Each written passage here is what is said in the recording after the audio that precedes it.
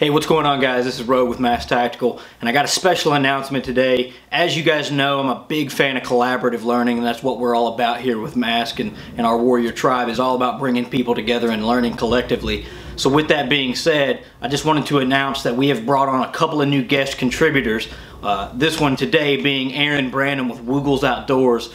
As you guys know, most of the stuff that I do here on the channel tends to be more urban, suburban based survival stuff. I don't get as many opportunities to go out in the woods as much as I would like to get into more primitive techniques, but I am going to start doing that a lot more soon. However, Aaron specializes in a lot of primitive technology, setting traps and snares and things of that nature. So I'm happy to announce him today in this video, so stay tuned. He's going to show you guys how to make a pretty awesome bird trap, and remember to go like, comment, and subscribe to his channel as well. And I look forward to seeing some more content from him in the future. I'll catch you guys later.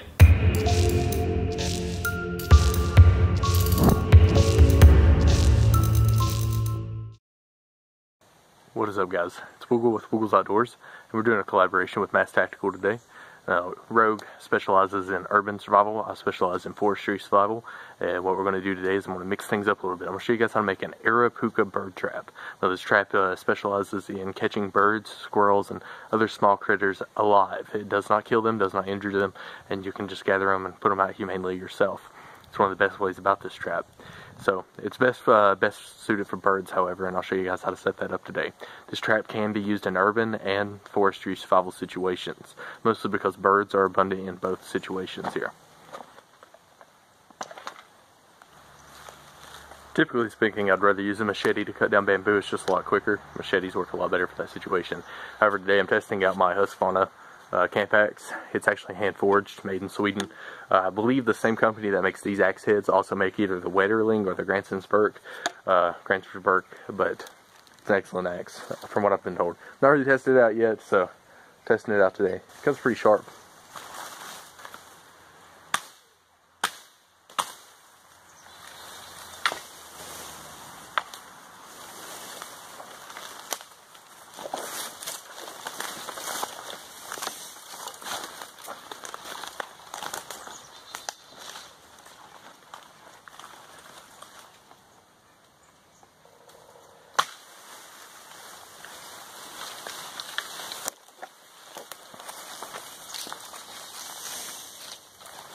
Out of those two pieces, I should be able to get enough. If not, I can always just cut more. Either way, it's a pretty good setup. We'll go ahead and cut these down to size, and I'll show you exactly what you need to do.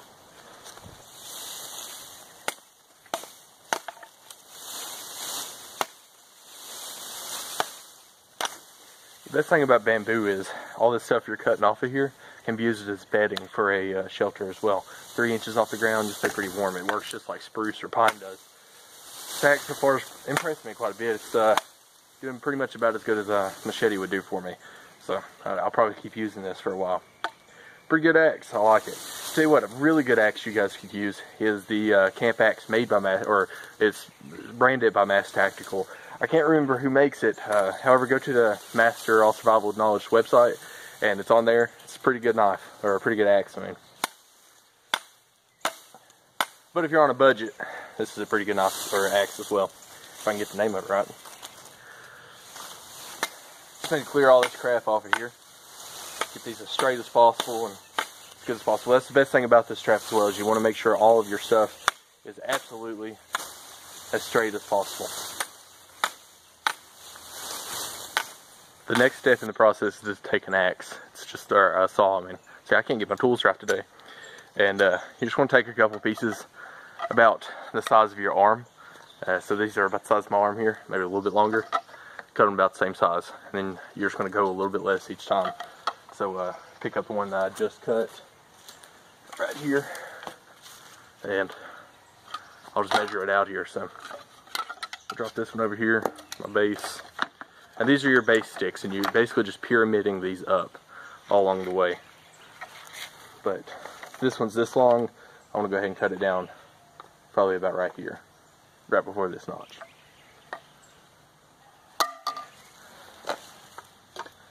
And then you just want to measure that one to the other one as well that you just cut, and just keep getting the same size. You know, you need 2 of the same size for each set.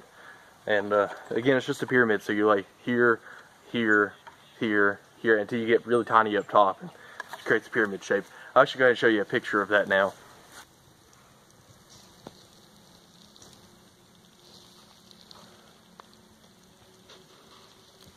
I'm using live bamboo because it does have more of a give to it. It's a lot stronger than dead bamboo is.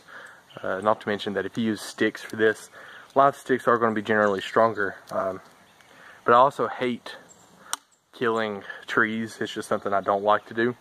So usually I will find pretty decently dead sticks that are not rotted, of course.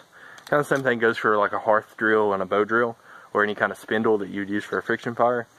You want your hearth, your fireboard, you want that to be relatively dead, no moisture in there, but you want it strong enough to where it's not going to just crack or anything like that. Same principle goes for these things. Got a pile over here. Let's get to work. So what I've done is I've went ahead and cut off all the ones I want. I believe this should make a good sized trap. Generally speaking, you're just going to go down and down and down until you just get to a point where you really don't need to go any further. I'll explain that a little bit further in the, as we go on in the clip.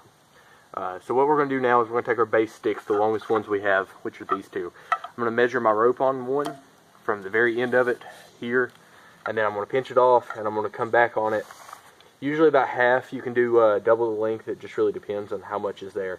So we'll do about the size and a half of it. So about that long should be good, and you may have to remeasure that, but that's about what I find useful for me. So we'll go ahead and cut that off, and then we want two of these, which are exactly like this, and this is just for the temporary trap. Now if you want to double trap it or permanent trap it, you're simply just going to take and notch every single one of these that you lay together. You're just going to tie it off onto the actual main frame. So it works relatively good that way. You have a permanent trap set up and it's reusable, so that's a big plus to this. But for now I'm just going to show you the temporary trap. I'm going to go ahead and notch my traps actually, or not my traps, but my base sticks. And that just allows the rope to stay in place once you start really carving in on this. So at each end of it, I'm just going to place a little notch just for that paracord to go into.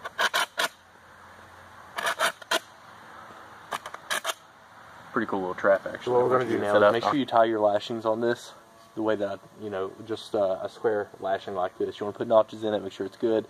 Pull it tight, make sure it's not going to just pull apart, do box knots, whatever knot you want to do with it.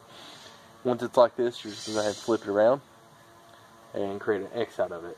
And what this does is it allows it to pull up and allows you to place your snare in there, or your box trap. So we're going to go ahead and layer some of these up and show you how that's done. Going with the next size down, of course.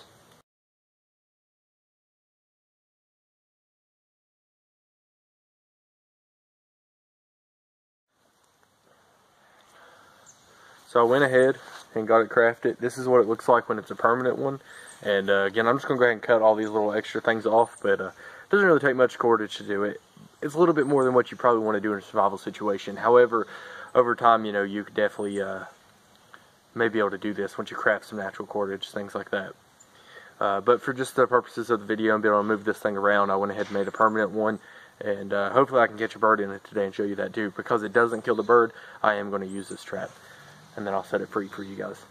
But kind of see how that works. It's a pretty nice little trap. And I'll show you what to do with the top of it. So once you have your bird in the actual trap underneath here, you don't want to have to go through underneath the bottom to pick it up and get it out. What you're going to want to do is actually go through the top of the trap to get this bird out of here. So the way to craft that, if you have the temporary trap, the X goes across with the ropes. All you do is just the last setup of it. You have this little square space up here. All you do is just line that, and you don't go back and forth, over and across. You just 1, 2, 3, 4, 5, just line it across, just like I'm doing with these bamboo things here. If it's a permanent trap, you're still going to have that hole at the top, but what you do is you just take on the last setup, and you just do the X thing on the last top bit of it. Or you can keep the X across the entire thing and then lash it, make it even more secure. But what I've done is I just cut a couple pieces of bamboo. It doesn't really matter what you put in here. You want it to be appealing to a bird, but not too appealing, because they're more worried about the food underneath this trap than they are anything. And they're definitely not going to do this. And most of the time you can even trick them. Like, I've seen people not even have to put lashings on top of the trap, just simply because a bird is smart enough to know that they're not going to fly into something to hop out. And this is bigger than most birds is.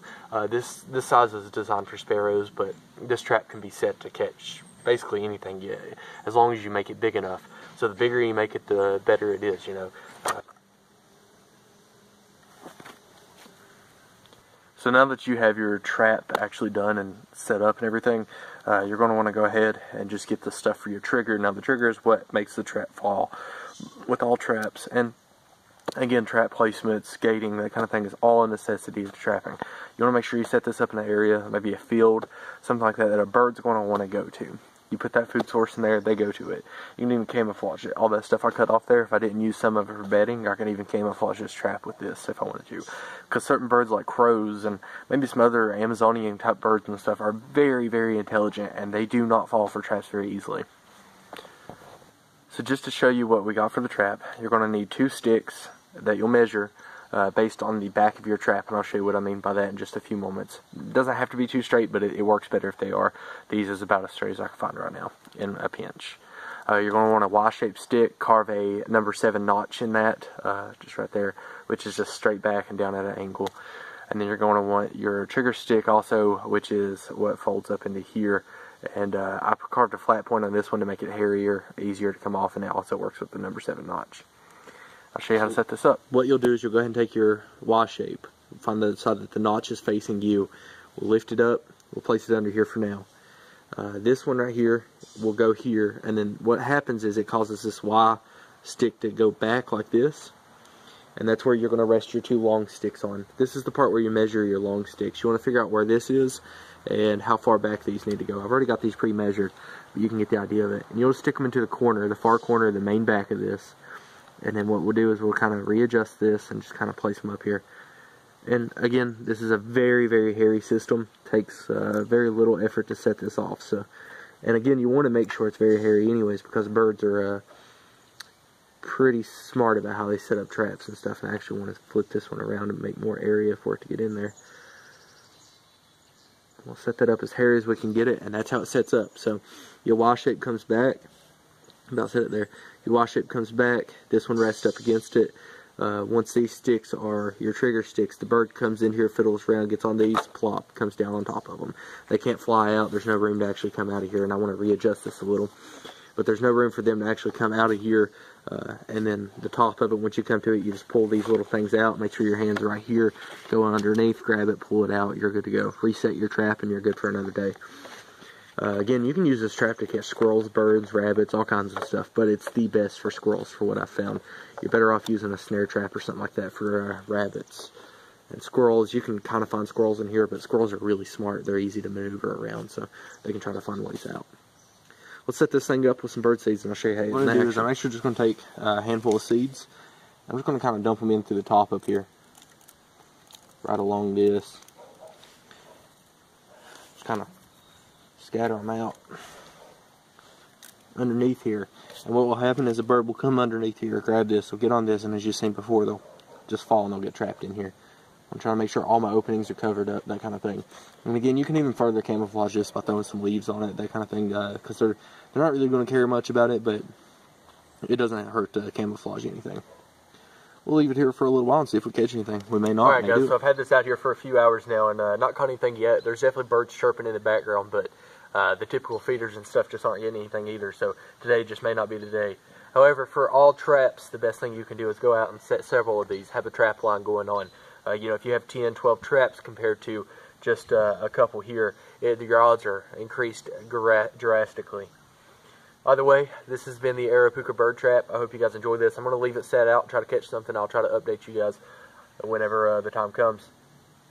But this is one of the best traps for catching live birds, squirrels, that kind of thing. It's the best for birds, and there's plenty of other traps out there. Again, my name is Woogle with Woogles Outdoors. Go check out my channel, and definitely go down below and subscribe to M.A.S.K Tactical. All kinds of great tactical information on here, as well as urban survival. If you're into urban survival, this channel is one of the best for it. Also, go to the Facebook group and check out the Warrior Tribe. Hope you guys enjoyed this. Like, subscribe, and comment. So I'm not going to go into too much details about that, but just know that that is a key factor of preparation. Now, the practice aspect of this comes down to, by now, you should have the ability to create evacuation plans, create